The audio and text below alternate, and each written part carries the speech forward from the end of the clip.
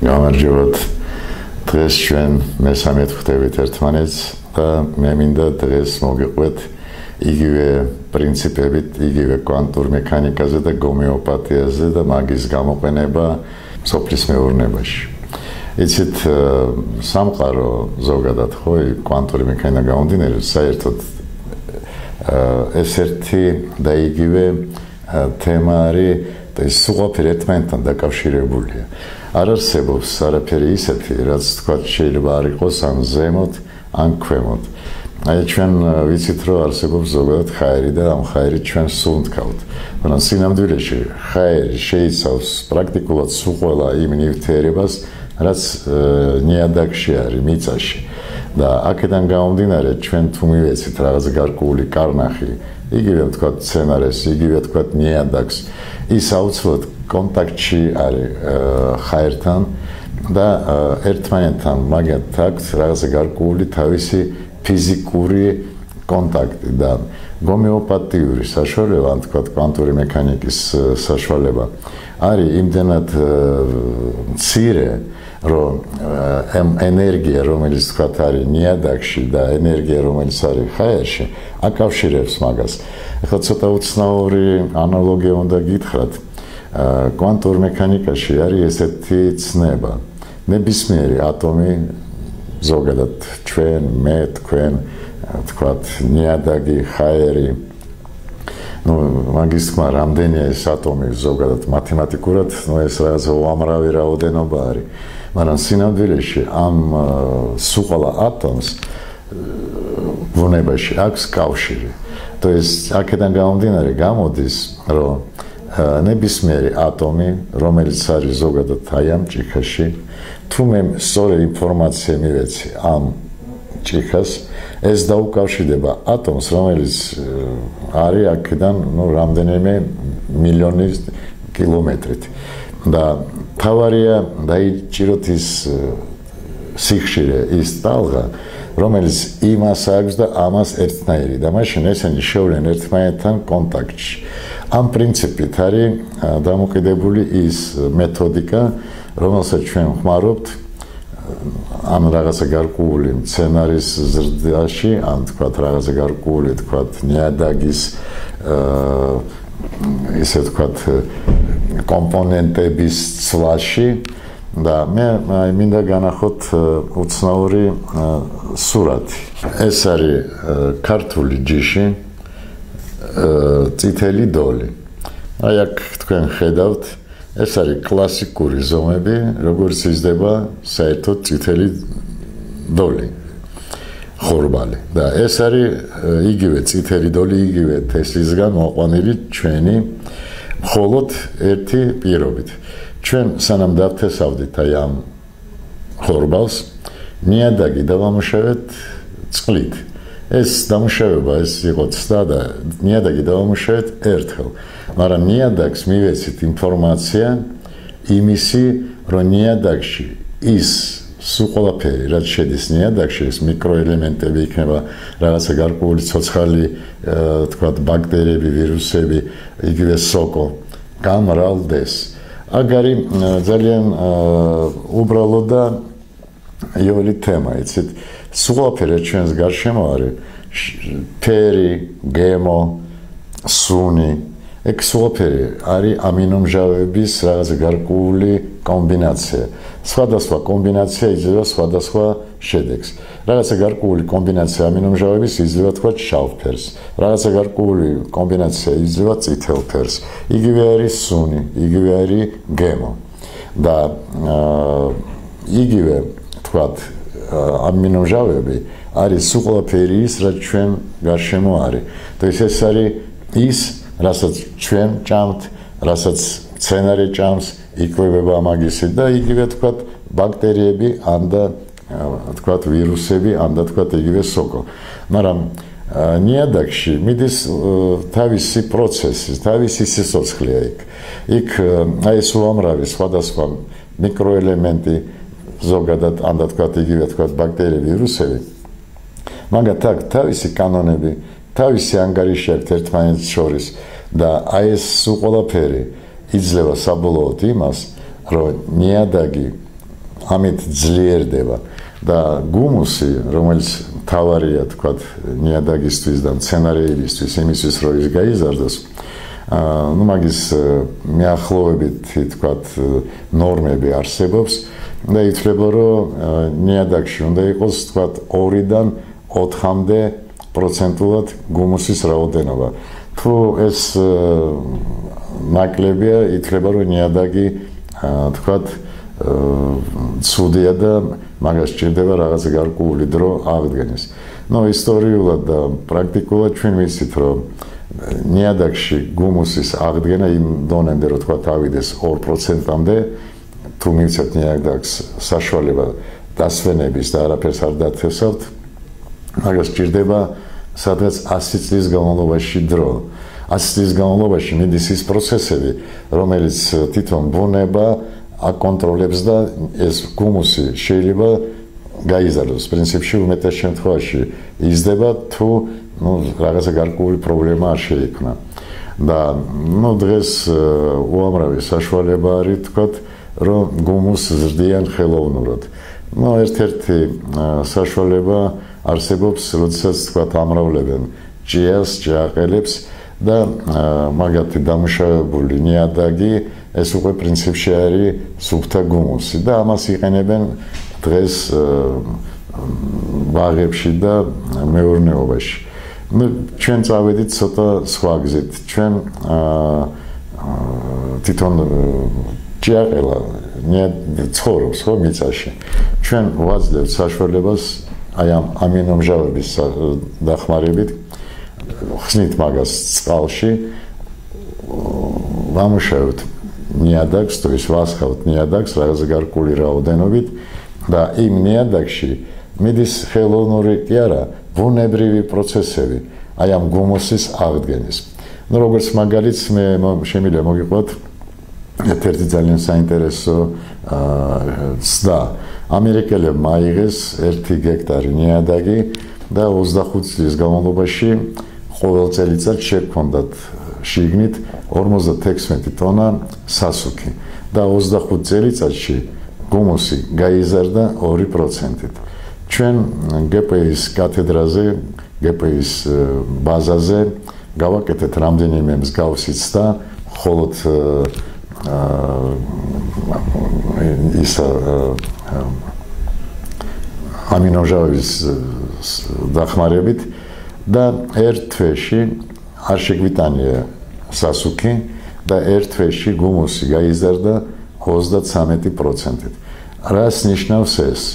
ეს ნიშნავს იმას, რომ ის პროცესები, ბუნებრივი პროცესები, რომელიც ყოველ წამს მიმდინარეობს ნიადაგში, ჩვენ მივეცით მაგ თქვათ სულ ყველაფერს, რაც ამ პროცესებს თქვათ ასრულებს, ისევ ამინომჟავების საშუალებით კვება. გავამრავლეთ ბაქტერიები, გავამრავლეთ რაღაც გარკვეული პარაზიტები, რომელიც იქ ცხოვრობს, ეს იქნება თქვათ იგივე სოკო, გავამრავლეთ რაღაც გარკვეული ხოჭეები, იგივე თქვათ ჭიაყელა და ისინი თავის სიცოცხლის და თავის თქვათ დროს, ყოფნის დროს გაამრავლეს ეს გუმუსი. მერე დავთესეთ ნებისმიერი კულტურა და მივიღეთ აი ესეთი შედეგი. ნახეთ, ესეც არის წითელი დოლი. ნახეთ რა სიმაღლის და თავთავები როგორი გაიზარდა. ამ დროს ჩვენ ქიმიური სასუქი არ შეგვიტანია, არც გვარძილა და სხვა არაფერი. უბრალოდ აი ამ წყალით დავამუშავეთ ერთხელ ნიადაგი, სანამ დავთესავდით აი ამ ხორბალს. მე ახლა განახებთ სხვაობას, როგორი თესლი ქონდა აი ამ ხორბალს. ნახეთ სხვაობა. ეს არის კლასიკური, როგორც იზრდება, ეს დიდი თესლი ითვლება და ეს ნახეთ რა თესლი არის. და ჩვენ ამ წელიწადს დავთესეთ ეს თესლი და მივიღეთ ძალიან უცნაური შედეგი, რომელიც გამოიხატება აი ესეთი სურათით. ეს არის აი ამ წლის ჯერ ეს არ აგვიღია, ჯერ კიდე ზრდაშია, იგივე ხორბალი დათესილი აი ამ თესლით და ფანტასტიკურად გამრავლდა და არც დავადება შეეხო. იცით, როდესაც თვითონ მცენარე ძლიერია, მაგას აქვს საშუალება, რომ გამოყოს რაღაც გარკვეული ნივთიერები, ენზიმები ქვია მაგას, რომ თქვათ შეაშინოს რაღაც გარკვეულ თქვათ იგივე კალიას ან სხვას რაღაცას თქვათ პარაზიტს, რომელიც მაგას შეიძლება ზიანი დაუყენოს. და ეს ცნობილი ფენომენია, არსებობს ძალიან საინტერესო ინფორმაცია შეგიძლიათ გახსნათ კომპიუტერი, ინტერნეტი და ნახოთ მიახლოებით ერთ ღეროდან, თქვათ ხორბლიდან რამდენი გრამი და მილიგრამი შეიძლება მიიღოთ რაოდენობრივად შედეგი. და ინტერნეტში წერია, რომ ეს არის გრამიდან გრამ ნახევრამდე. და აი აქ კარგად ჩანს, ეს კიდე ბოლომდე მისული არ არის, ეს კიდე გაიზრდება რაღაცა გარკვეული რაოდენობით და ნახეთ რამდენი გრამი გამოვიდა ერთ ღერიდან. ეს არის 4 გრამი და მეტი. მე არ მინდა წინასწარ რაღაცის თქმა, მაგრამ მე მგონი, რომ ჩვენ ამ წელიწადს აი ამ ხორბალს მივიღებთ მინიმალურად ალბათ 10 ან 9 ტონას გექტარზე. თან ერთი რაღაცის თქმა მინდა. ამ ხორბალს ახასიათებს ერთი რა. აქ არ არსებობს არც ერთი გრამი ქიმიური კომპონენტი, არც გვარჯლა და სხვა არაფერი, არც პარაზიტების საწინააღმდეგოდ. აქ არის მარტო დამუშავებული ნიადაგი აი ამ საშუალებებით, ამინომჟავებით და მერე ზემოდან უკეცრო ამოვიდა, ზემოდან დრონის საშუალებით ჩვენ ორჯერ მივასხით ეს წყალი. და აქ საინტერესო თემა რა არის, რომ არა მარტო ხორბლის, ხო ჩვენ ხორბალზე გავაკეთეთ ეს აქცენტი, იმიტომ რომ მაგის საშუალება გვაქვს. მაგრამ ნებისმიერ კულტურაზე ჩვენ შეგვიძლია გამოიყენოთ ამ ეს საშუალებები. მე შეგვიძლია ერთ-ერთი ძალიან საინტერესო მაგალითი მოგიყვათ. ერთ-ერთი ჩემი ახლობელი ცხოვრობს ისეთ ადგილას, სადაც მაგის გვერდზე იზრდებოდა რაღაც გარკვეული უამრავი რაოდენობა სხვადასხვა ჯიშის თქვათ ხეები და იყო იქ წაბლის ხეები უამრავი რაოდენობა და ამ ბოლო ხანებში ამ ჩემმა მეგობარმა მიაქცია ყურადღება, რომ ეს ხეები კვდებიან და წაბლი ისედაც იშვიათობა არის ზოგადად მთელ დედამიწაზე და საქართველოშიც და ამ ბიჭმა აიღო და მოვიტანა რამდენიმე სკა და დაიწყო აი ჩვენი დახმარებით ფუტკრის კვება და ფუტკარმა ისე განვითარდა, ისე გაიზარდა, რომ მაგას პრაქტიკულად მე ხო არ ვიცი მეახლოებით იქ თვეში ერთხელ თუ ნახევარ თვეში ერთხელ ფუტკრის რაოდენობა გაიზარდა და ახალ ოჯახებს მიაშენა და თუ თქვა დაიწყო 2 სკით, დღეს უკვე აქვს 12 სკა. ეს ყველაფერი ხდება პრაქტიკულად ერთ წელიწადში. და მაგის გაკვირვება და საოცრება იყო იმის, რომ მე რო დაინახა ეს წაბლის ხეები, ისინი აყვავდნენ და ეს ფუტკარმა აღდგინა ეს ხეები და ეს გვაძლევს საშუალებას, რომ ვიფიქროთ იმაზე, რომ ის რაც დღეს საქართველოში უამრავი ტყე კვდება სამწუხაროდ ეს მუხის თქვათ იქნება თუ ისევ წაბლის, ჩვენ შეგვიძლია მაგის რეაბილიტაცია აი ესეთი უბრალო რაღაცეებით. მით უმეტეს, რომ ეს საკმაოდ იაფიანი მეთოდი არის, იცით, მაგას დიდი ხარჯი არ ჭირდება და ახლა ჩვენ ვიცით, რომ ფუტკარი მთელ დედამიწაზე სამწუხაროდ კვდება. დღეს მქონდა მე ლაპარაკი ერთ კაცთან, რომელსაც თავისი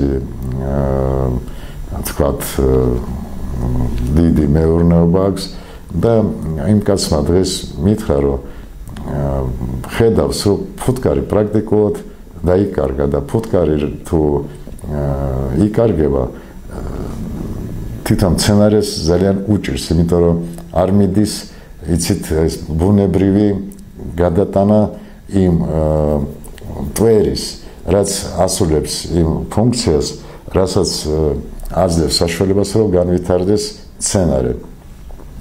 და მე შევეკითხე უბრალოდ, მეთქარი გარშემო მეთქარი არავის არ აყავთ, მეთქარი არავის არ აქვს, თქვათ ფუტკრები არ აყავთ და ყავთ, მაგრამ მიდის რაღაცა ინტენსიური მაგათი განადგურება და ეს ფუტკარი ხდება. მე ახლა არ ვიცი მიზეზი რატომ ხდება ფუტკარი, მაგრამ ფაქტია, რომ აი ეს მეთოდიკა, რომელსაც მე ვილაპარაკე, გვაძლევს საშუალებას, რომ ფუტკარი გადარჩეს. რაც მე მაქვს, თქვათ, გაკეთებულიც და სამეგრელოში ჩვენ ვაძლევდით აი ამ ჩვენ დანამატებს ფუტკარს და დედა ფუტკარი ზოგადად რომელიც თავის ერთ სეზონში დევს 10 კვერს 100 სალს, დადო 150. მუშა ფუტკარი თუ ზოგადად ცხოვრობს 2 კვირის განმავლობაში, ჩვენი დანამატით ცხოვრობს 1 თვე. თუ დაფრინავს ზოგადად 5 კილომეტრს, რომ შემოიტანოს ეს, თქვათ, თაფლი, ხო, ეს საშუალებისგან თაფლი მერე გამოდის, დაფრინავს 1-7-10 კილომეტრი. ეს ნიშნავს იმას, მე თქვი კიდევაც, რომ აი ის პროცესები, რომელიც მე გასულ შეხვედრაზე დაგიხატეთ, რომ სულ ყველაფერი მიდის ატომის დონეზე და იმ ატომში გროვდება შიგნით ატომში რაღაცა გარკვეული უარყოფითი, თქვათ, ენერგია. აი ამ ენერგიას ჩვენ აი ამ ჩვენი საშუალებით ვიშორებთ, ან თქვათ მცენარეში, ან თქვათ ფუტკარში, ან ადამიანში და აი ეს ენერგიის მოშორება იწვევს აი ესეთ დადებით ცვლილებებს და ეს ალბათ მარტო ჩემი მოგონილი და ჩემი, თქვათ, პრაქტიკიდან გამომდინარე არა მარტო მივიყენებ, დღეს რო გახსნათ ინტერნეტი, წაიკითხავთ უამრავ მსგავს ინფორმაციას, უნდა დაწეროთ კვანტური მექანიკა და მეურნეობა. არ ვიცი ქართულ ენაზე არსებობს თუ არა ეს ინფორმაცია, ინგლისურ ენაზე ძალიან ბევრია, რუსულ ენაზე ძალიან ბევრია და ეს არის ხვალინდელი დღე. მე ექიმი ვარ, პრინციპში არა ვარ მე, თქვათ, კავშირი მეურნეობასთან. მე თუ გადავხედე ამ ბოლო ხანებში შევისწავლე რაღაცა გარკვეული კანონები და, თქვათ, აგრარიებში კონტაქტი მაქვს და მეახლოებით ვიცი, როდის, რატომ, რა მიზეზით, ან, თქვათ, უნდა იყოს თესვა, ან, თქვათ, უნდა იყოს რაღაცა გარკვეული მეროპრიაციები, რომელიც უნდა ჩატარდეს, მაგრამ სამწუხაროდ ვხედავ, რომ ხალხი არასწორად ესმის ეს პროცედურები, ეს გზა. ისეთ ერთ-ერთი სულ ყველაზე ალბათ მთავარი და საინტერესო თემა არის, რომ არ ვიცი ვინ, რატომ, როდის შემოიტანა ესეთი ცნება, რომ ამუშავებენ, თქვათ, ნიადაგს ტრაქტორით. აუცილებლად უნდა შემოატრიალონ მიწა რაღაც გარკვეული, თქვათ, 30-35 სანტიმეტრით. ეს არის ძალიან დიდი შეცდომა, იცით. და მაგის სახსნაც ძალიან ბუნებრივია. ძალიან ბუნებრივია, იმიტომ რომ იმ ნიადაგში ცხოვრობენ აერობული და არაერობული ბაქტერიები. ის აერობული ბაქტერია ის ცხოვრობს 5 სანტიმეტრში და ანაერობული ცხოვრობს ქვემოთ უკვე დანარჩენ, თქვათ, 10 სანტიმეტრში. და როდესაც ჩვენ ამ ნიადაგს ვატრიალებთ, ის ბაქტერია, რომელსაც ჭირდება ჟანგბადი, ხდება ქვემოთ და ხდება იმიტომ, რომ ჟანგბადი აკლია და იმ ბაქტერიებს, რომელსაც ჟანგბადი არ ჭირდება, ის ხდება ზემოდან. და ის ხდება იმიტომ, რომ ჟანგბადი მაგაზე მოქმედებს როგორც შხამი და ამით ჩვენ ნიადაგს ვასუსტებთ და ვანადგურებთ. ეს არის სულ ყველაზე დიდი შეცდომა. ნიადაგს ჭირდება დამუშავება 10-15 სანტიმეტრით. ამაზე ღრმად ნიადაგი არ უნდა დამუშავდეს. იცით, სულ ამბობს რომ კი როგორ ჩვენო ამას რო ვატრიალთ მიკროელემენტების ზემოთ მოდიეს მიკროელემენტები არის ძალიან უცნაური თემა ისეთ ჩვენ ყოველდღიურად ადამიანები ჯამთ კი ახლა ზოგიერთი კითხულობს იქ თქვა რამდენი კომპონენტი შედის რისგან არის შექმნილი მაგრამ ჩვენი ორგანიზმი თვითონ არეგულირებს აი ამ ცვლას იქ თქვა გვაკლია რაღაცა გარკვეული თქვა სპილენზე ეს არის იმას რომ ჩვენ სპილენს ვჭამთ ის აკლია კალციუმი აუცილებელია რომ კალციუმი ვჭამოთ იცით მე როგორც ექიმი ვიცი მე პრაქტიკაში მოყავთ ბავშვი და ნუ ექიმა უთხრა რომ ამ ბავშვს აკლია კალციუმი და მშობლები აზრებენ კალციუმს სუფთა მდგომარეობაში კალციუმი სუფთა მდგომარეობაში რო აზრებენ ამით იმიტაც უფრო მეტად ასუსტებენ და ეს ბავშვი მე სულ ავათარი არ შეიძლება კალციუმის რაოდენობა ორგანიზმში თუ ზედმეტია ეს ასუსტებს ორგანიზმს და ეს არის იმუნიტეტის დაქვეითება მე ამით მინდა თქვა რომ თვითონ ორგანიზმი არეგულირებს ამ სულ ყველაფერს იცით იგივე ნიადაგია ჩვენ არ ჭირდება ნიადაგში ზედმეტი რაღაცის შეტანა თუ ეს ნიადაგს თქვა გეოგრაფიულად ეს კომპონენტი არ აკლია ну არსებობს ისეთი ნივთიერები რომელსაც თქვა მოლიბდენი ქვია ან თქვა იგივე თქვა ალუმინი ან თქვა იგივე ცინკი რომელიც აუცილებელია სცენარისტის და ზოგიერთ ნიადაგში ეს იმ რაოდენობით არის რაც აუცილებელია ზოგიერთ ნიადაგში უბრალოდ არ არსებობს მაშინ რაღაცა გარკვეული რაოდენობით ისევ აი ესე თქვა მიკროელემენტების სახით მაშინ შეიძლება ამ ნიადაგი შევიტანოთ ის კომპონენტი მაგრამ მანამდე უნდა ვიცოდეთ აკლია თუ არა ისე ნიადაგში შეტანა რაღაცა გარკვეული რაოდენობით კომპონენტების თუ თქვენ არისით ამ ნიადაგში ჭირდება თუ არა არის ეს არის ან მავნე საქმე ან და უბრალოდ ტყუილად ფულის ხარჯო იცით დღეს კიდე მქონდა ლაპარაკი იმაზე რომ ერთ-ერთმა ფერმერმა იყიდა გარგალის ხეები სასუნხეთში ჩამოიტანა საქართველოში დათესა და მოხდა ის რომ გარგალი მეორე წელიწადზე ზრდის მაგას ძალიან კარგად მეეჩვია ამ ხალხს მაგრამ ყვავილები აქვს უამრავი მაგრამ თვითონ გარგალი რო წამოვა პატარა რომ არის უკვე ვარდება და ეს ხე ვერ იჭერს მაგას და ამ კაცმა მე შემეკითხა რომ მაშინ იძულებით ავიღებ და მე მოვჭირო ამ გარგალსო და რაღაცა სხვას დავთესავო და მოვთხარი რომ ეს ცნობილი ფენომენია აი იქ ნიადაგში სასუნხეთში სადაც ეს იზრდებოდა იმ ნიადაგში ეს ცინკი იყო საქართველოში იქ ადგილას სადაც ამ ბიჭმა დათესა ამ კაცმა იქ ცინკი არ არის და მოლიბდენი არის და მე ვთხარი მე მოგცემ გომეოპათიურ რაოდენობით მიკროდოზებით იგივე მოლიბდენს იგივე ცინკს და მოვალ წელიწადს ეს პრობლემა მოიხსნება. ეს ამით რის მინდა რომ ექსოპერი თან მაგის საშუალება დღეს არსებობს, უნდა შეისწავლოს და ეხლა ამ კაცმა რომ იყიდოს რაღაც გარკვეული ქიმიური საშუალებები და შეიმიტანოს ნიადაგში, ამით კი არ მიიღებს შედეგს, ამით გაანადგურებს თვითონ ნიადაგს. რატომ? იმიტომ რომ აი ის რაც ნიადაგს ჭირდება, თვითონ თქვათ აერობული ან არააერობული ბაქტერიები თვითონ შექმნიან. თავარია მივცეთ კვება, სწორი კვება და არ შევიტანოთ რაღაც გარკვეული მავნე ქიმიური საშუალებები ამ ნიადაგში. ეხლა მე წინააღმდეგი არა ვარ აი ამ ქიმიური საშუალებებით, რაც შეაქვს თქვათ იგივე თქვათ გვარჯილი იქნება ან სხვა რაღაცა. თავარია ეს იყოს ზომიერი და იმ ფერმერმა ზუსტად იცოდეს, რამდენი უნდა შეიტანოს იქ. 9 კილო ზოგადად ვამბობ გექტარზე თუ 1 კილო. აი ეს არის მთავარი და უაზროდ არ შეიტანოს. უბრალოდ იმ წოდით, რაც უფრო მეტ შევიტანო, უფრო მეტს მივიღებო. ესე არ არსებობს, ესეთი არ არსებობს.